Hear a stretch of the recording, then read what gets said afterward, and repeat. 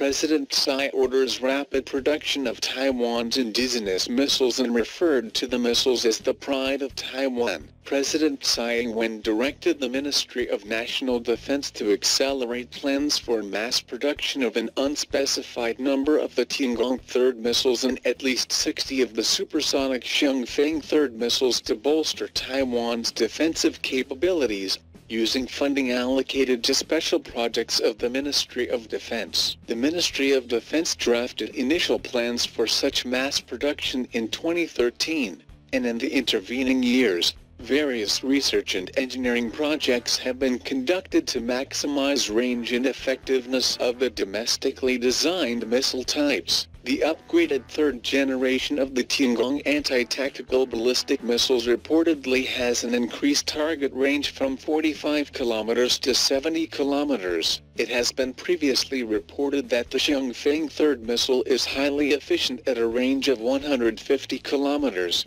and can hit stationary targets with near precision up to 200 meters. The range can reportedly be increased up to 400 kilometers. With a corresponding decline in precision. A new report on China's military concludes that the People's Liberation Army is gaining the characteristic technology and deployment ability to put them on par with Western nations. Chinese leader Xi Jinping has worked to model his military after Western powers, eschewing the Maoist strategies that left China with a force best used for defense. The report offers insights into the modernization of Chinese military power as it reforms from a defensive, inflexible ground-based force charged with domestic and peripheral security responsibilities to a joint, highly agile, expeditionary, and power-projecting arm of Chinese foreign policy that engages in military diplomacy and operations across the globe.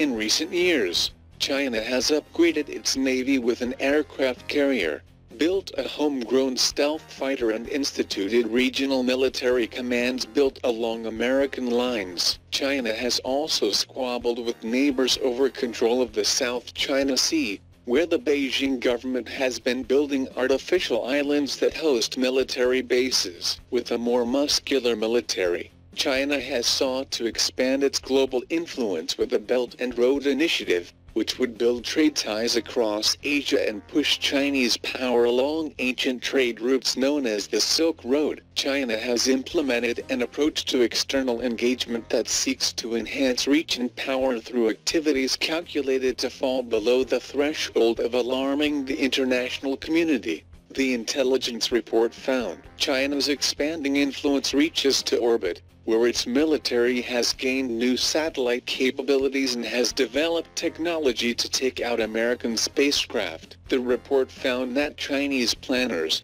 who demonstrated an anti-satellite weapon in 2007, would seek to blind and deafen the U.S. military by making satellites the first targets in a war. China's growing influence and military power is driving change at the Pentagon. Their space aims are the biggest driver behind the call for a new American Space Force, and the Trump administration and military leaders aim for a massive budget boost this year, in a bid to provide more firepower to its infantry units against enemy tank regiments. The Indian Army is planning to buy more than 3,000 Milan ATGM anti-tank guided missiles from France. Indian Army has a requirement of around 70,000 anti-tank guided missiles or ATGMs of various types and around 850 launchers of different types, even as it is looking for third-generation ATGMs with a longer range than that of its existing Milan ATGM and Concur's ATGMs. Sources said the procurement of Milan ATGM ATGMs is likely to be the stopgap arrangement before the Army gets its homegrown third-generation ATGM, which is undergoing trials. The indigenous man-portable ATGMs have been successfully tested twice so far.